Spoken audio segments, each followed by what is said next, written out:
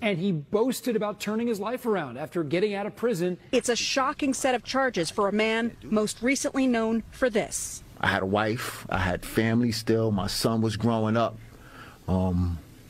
He was hearing stories about my so-called notoriety. That's Johnson appearing on the popular Joe Rogan podcast, talking about his efforts to reform himself and help other kids detach themselves from gang life. Police say this is also him.